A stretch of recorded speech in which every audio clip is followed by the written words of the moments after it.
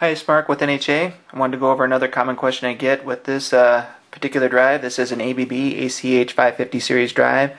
This holds true on the ACS550 series drive as well.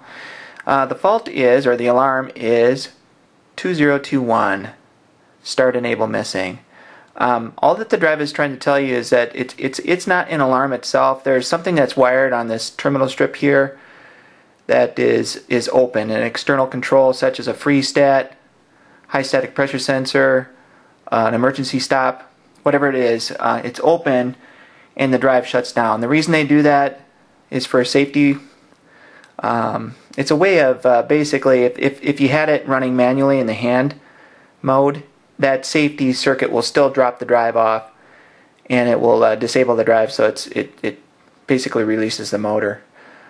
You can also have it so that it's set up for a run enable where the drive will just stop, but it won't give you this alarm, but it does the same thing.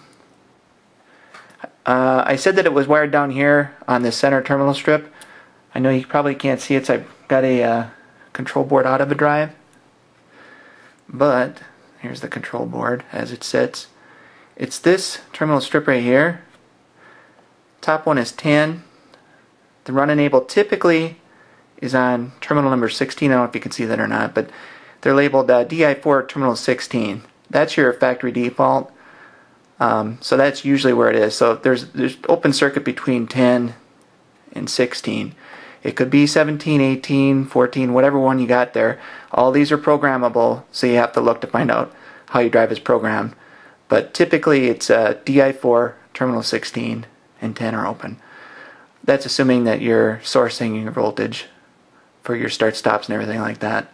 You can tell that if you have a jumper between 11 and 12. Also, if that jumper is missing, that'll do that too. So anyway, real quick video for you, but very common question.